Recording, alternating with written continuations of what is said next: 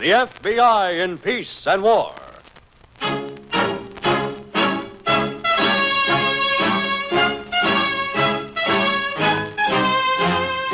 Another great story based on Frederick L. Collins' copyrighted book, The FBI in Peace and War.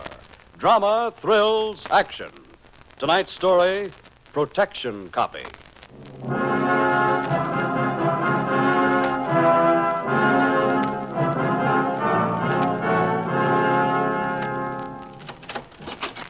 Come in, Mr. Larkin.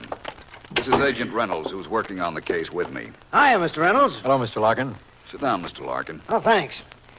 Say, you any relation to H.M. Reynolds over in the Treasury Department, Mr. Reynolds? No, I'm afraid not. No, huh? Well, there's a kind of resemblance in the face, structure-wise. You know what I mean? Okay, Mr. Larkin. Now, Say, you suppose- boys ever read this book on face structure? It's a real help in our racket. I beg your pardon, profession. I'm sorry, Mr. Stevens, I interrupted. Our time is limited, Mr. Larkin, so if you don't mind. Sure. Go ahead. Ask me anything you want. First, just a couple of statistics. Okay. Occupation, owner, Larkin Confidential Service. It used to be Larkin Detective Agency, but that wasn't classy enough when I moved to Wellington. Home address, wherever my hat is, but mostly the Riverside Hotel in Wellington. Okay? Okay. Now you want to know about my technical man, Stanley Ecker. Where do you want me to start? As a member of the profession, you know what we're looking for, Mr. Larkin. Supposing you tell it your way. Okay, I guess that's best. Well, probably the place it ought to start, from a professional point of view, is where Stanley came back to the office with a recording he made at the hotel. This one? Yeah, he got it up in room 1216. It's between Joe Manson and this guy in the state license department, Carl Haley. Yes. Well, Stanley came back to the office with the record, and he played it for me, like we always do after a job, so I can see if he got everything he ordered. When it was over, I said, just like I always do, "Hey, that's okay, Stan. Very good quality. Thanks, Mr. Larkin. Lock it in the safe till this afternoon. Joe Manson's coming over. He'll want to hear it." Yes, sir. And, Stan. Yeah. Manson will probably give you a nice tip. You can take it. All right, I will. But he doesn't have to do that. He'll want to when he hears this played back. He's got that guy Haley right over a barrel. He'll be feeling real good. Yeah, Haley wasn't very cautious, was he? I'll say he wasn't. What an idiot. You think any guy that went up to a hotel room to talk to Joe Manson would look for a bug? Yeah, you'd think so, but why does Manson bother? With a recording? Yeah. Sounded like he already got what he wanted out of Haley. Sure, but this is what he calls a protection copy. Anytime Haley tries to back down on his end of the deal, all Joe's got to do is play this record. Oh, I see. He's a smart cookie, this Joe Manson. You and I should have in a year what he makes in a week. Yeah. Half of it, even. I wouldn't mind even having half of what he gave Haley. Yeah, it was something, wasn't it? $20,000 like he was handing a 10-spot to a head waiter. Well, I guess it was worth it to him. Yeah, I guess so. You want me to lock this in the safe, huh? Yeah, he'll be in here around 6. You want to stay and run it off for him, or you got a date with that doll of yours? I got a date, but I'll call her. She can wait. Sure. Never be on time with a doll. She'll think you're serious and want to marry you. Yeah, I guess that's right. They all want to marry you sooner or later. I'll be real late this time.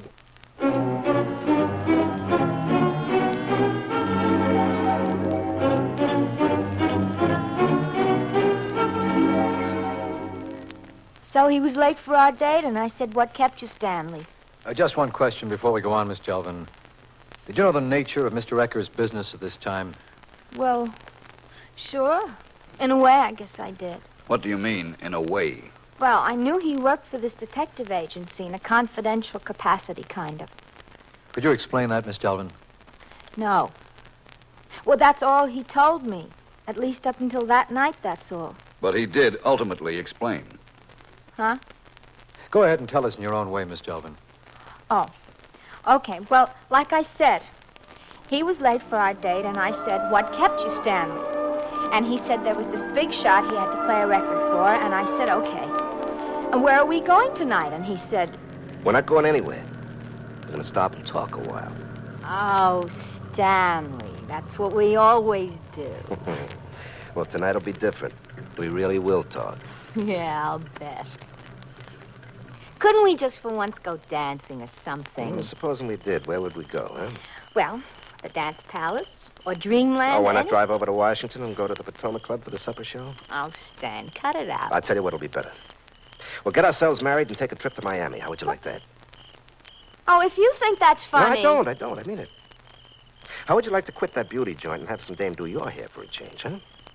Let's go to Dreamland, Stanley. Would you quit if I had, $20,000? You've been drinking anything? I asked you a question. For $20,000, I would go to Zanzibar, and I don't even know where it is. How could you get $20,000? What do you care how? It couldn't be legitimate, could it? I shouldn't tell you anything. You'll have to sometime. If I go to Miami or something. I shouldn't. Where would we stay in Miami?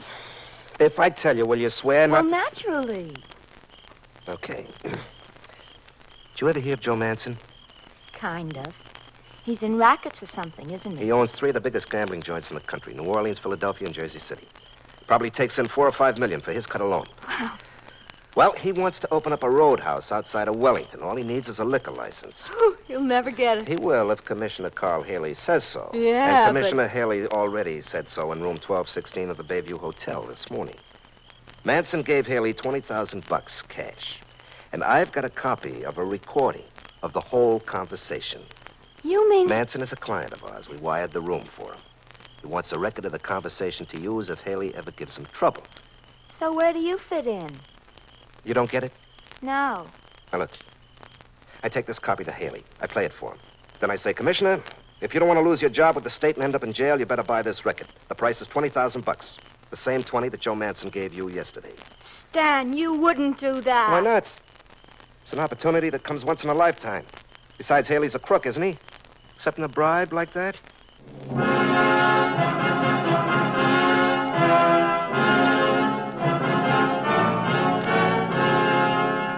You understand, Mr. Haley, that anything you say to us could be used in court. Yes, I know, but you've got that record. You know about me taking the money from Manson. What's the good of not talking? But I swear I didn't know what was going to happen to Ecker. All I thought... Mr. Haley, do you have any idea where Joe Manson is now? No, I haven't seen him since that night he came to my house. Could you tell us about that, please? Well, yes, I guess so. I'll take it down, Dave. Go ahead, Mr. Haley. Well, it was just after this fella Ecker came to me and played the record.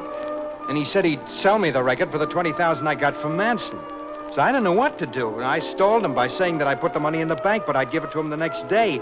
And then when he was gone, the only thing I could figure was to call Joe Manson. And Manson came to my house, and I told him what happened. That kid's a pretty smart cookie, isn't he? Well, what do I do, Joe? Do I have to give him the money? He played the record for you, huh? Yes, and believe me, if I'd known that you had that room wired... I always take down important conversations. Gives me protection.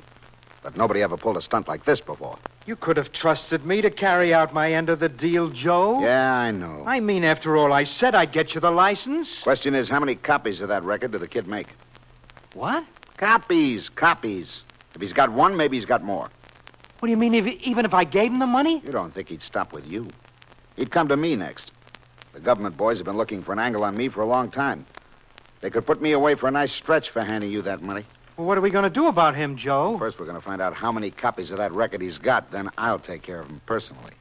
Well, what about the money he wants? Let him come over here tomorrow, then give it to him. Give it to him? Yeah. 20,000? Yeah, but let him give you the record. At least we'll have that one. Now, wait a minute, Joe. You'll get the money back, Carl. How? Never mind how. You give it to him, you'll get it back. Are you sure that's the smartest thing to do? I mean, after all, $20,000... Carl, sometimes you act like just what you are. A stupid, thick-headed political punk. Look, I don't have to take that kind of talk, Joe. You don't have to, but you will because you want to keep that money. Now, you do what I say. Give the kid the money. I'll take care of it after that.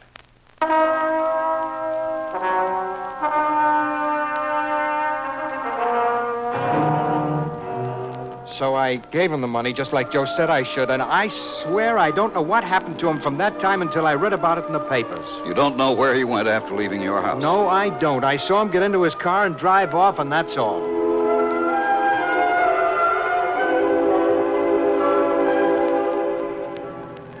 You don't believe it? Look in that envelope. Is it really 20,000, Stanley? Go ahead, Carmen. No, I couldn't. It's bad luck. Okay, don't. Oh, I never saw so much money in my whole life. Neither did I, but I'm going to see a lot more like it from now on. Aren't we going to Miami? Sure we are. Miami, New Orleans, maybe even Mexico. We're going to blow that bankroll sky high. All of it? Sure. When we need more, we'll just come back here and get it. From Mr. Haley? From Joe Manson. I've saved a copy of that record for Joe, too.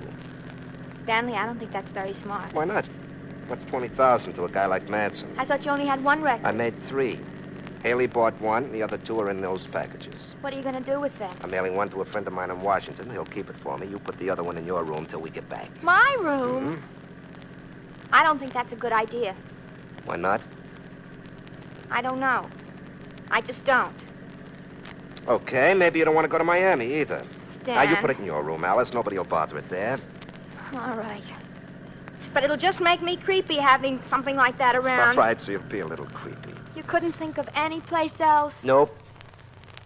All right. When are you coming for me? As soon as I mail this and pack my things, an hour maybe. I'll be ready. You better be. I really can't believe we're going. Well, we are. Okay, if you say so, but all that dough, it's just too good. Something's bound to louse it up.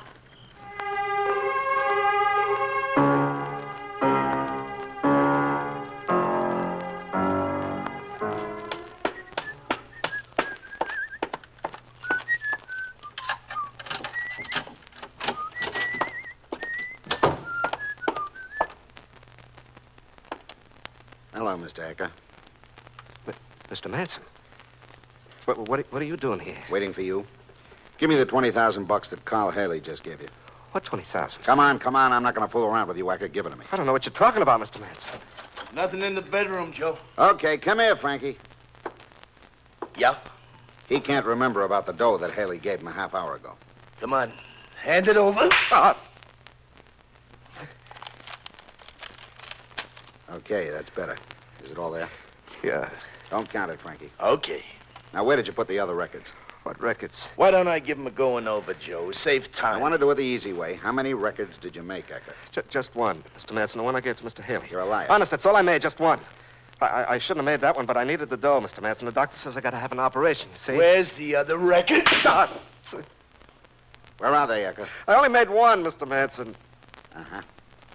Okay, you take care of him, Frankie. Meet me back at the hotel. Right. Mr. Manson, you got to believe me. I only made one record. If it hadn't been, I needed the money. Sit down, Sonny. I know it would have been smart to make a couple of records, but I didn't think of it at the time. You gonna sit down? Do I knock you down? I'm not as smart as he thinks I am. Honest, I'm not. You ask me, you're a dumb squirt, Sonny. But you're gonna be a lot brighter before I get through with you. Believe me.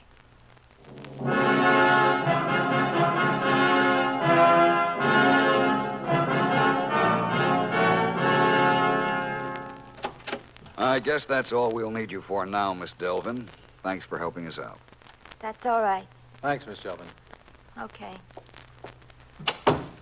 Well, you think we can pick up Joe Manson and Frankie Reese on the strength of this? Probably. Let's go over it just once more. Where are those notes? Right there on your desk. Okay, let's keep them handy. Now, how do you figure it? Well, we're sure of it up to the point where Ecker got the 20,000 from Haley, drove the girl to her room, and said he'd be back in an hour. Right. Now, he turns up in less than an hour, looking scared to death, tells the girl the trip will have to be delayed, picks up the record, and meets another man out on the street. The girl identifies this man from pictures as Frankie Reese. Uh-huh. Next, this guy in Washington, the friend Ecker mailed the record to, picks up a paper, reads what happened to Ecker, then he identifies Reese. Looks all wrapped up to me. Yeah, I guess it is. Sure. Haley told Manson about the shakedown. Manson figured his turn was next. Reese is Manson's hatchet man, and he does the job. Yeah. I just wish we knew what happened from the time Ecker and Reese left the girl's apartment. It was 2 days later. Yeah, 2 days. Why did it take as long as that?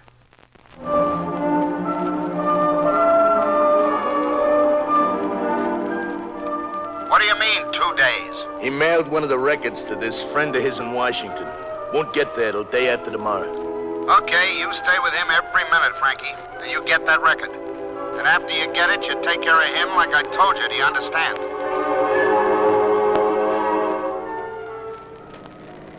So that's what he said. After we get the record, I should take special care of you. He don't want you to get lost on the way back to Wellington. You didn't have to come with me. You got what you want. Yeah, I know. Take that next dirt road to the right. Why? Because it's a shortcut, that's why. I don't think a dirt road. Do like I tell you.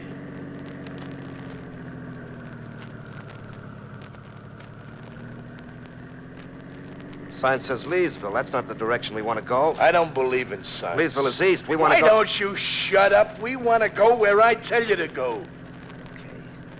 Well, you certainly can't shoot off your mouth, you know that? Well, all I meant was... Yammer for 2 days straight. I sure would be glad to get you off my hands. Well, that suits me, too. Talk, more talk. I never heard so much talk. Well, you could have left me in Washington. I would have been glad to, believe me, only I got a job to do. Pull over, park under that big tree there. What for? Because I tell you to, that's what for. I don't want to stop now. I'd like to get back to Wellington. You better do what I tell you. No. Now, look, Sonny, I put up with an awful lot from you. I'm driving straight through to Wellington, whether you like it or You're not. You're doing what I tell you. Yeah, we'll see. Okay, we'll see. We'll see, wise guy. Look out, you idiot. Let go. We'll see if you're going to Wellington, wise guy.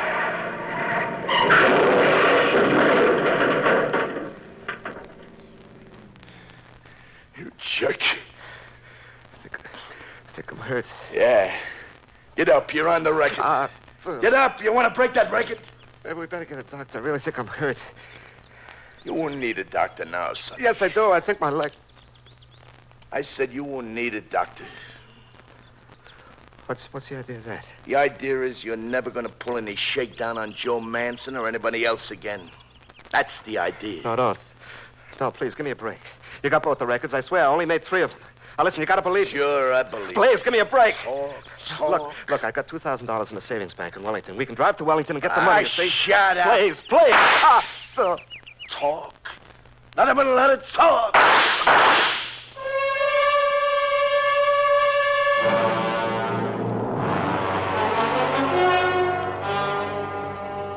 And we're going to book you for murder, Reese. Go ahead, book.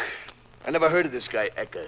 And you weren't here in Washington on the 4th of last month when Ecker picked up a record from his friend John Williams. I wasn't here in Washington. This is your gun, Reese. Sure, it's my gun. You took it off me last night, didn't you? You admit it's your gun. Look, Matt, I got a permit to carry that. If you want to go to my hotel... We know you have a permit. Well, okay, then. Reese, here are the bullets that killed Stanley Ecker.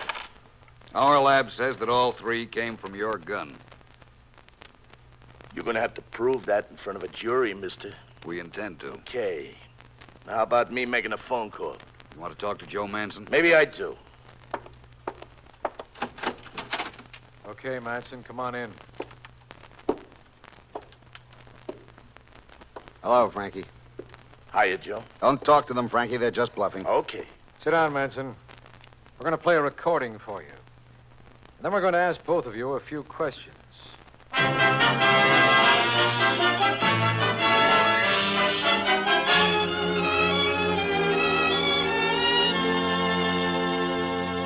On evidence presented by our bureau, a grand jury indicted Frankie Reese for murder and Joe Manson as an accessory. After a trial, both men were convicted, Reese receiving the death penalty, Manson life imprisonment. Carl Haley, pleading guilty to a separate charge of accepting a bribe, was sentenced to 1 year in prison. Our files are closed on the protection copy.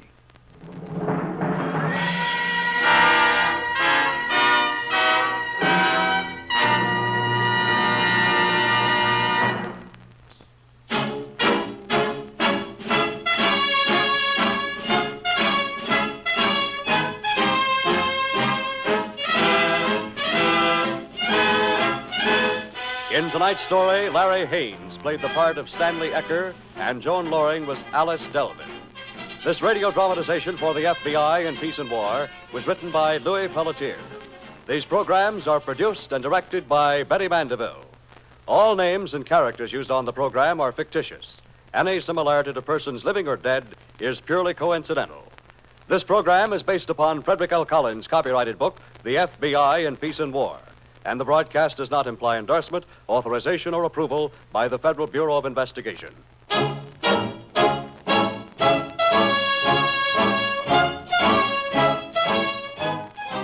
We pause now for station identification.